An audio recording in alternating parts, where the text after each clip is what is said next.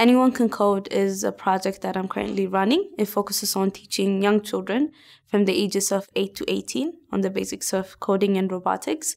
We named it Anyone Can Code because we want to involve as many people as possible, whatever gender, whatever age they're in, and show them what they can do with technology, and especially coding, because it teaches communication, problem solving, analytical thinking, and such. You don't necessarily have to be a computer scientist to learn coding. So through our different after-school programs and summer camps, we're able to address a lot of young children who didn't have exposure to technology through our Anyone Can Code program.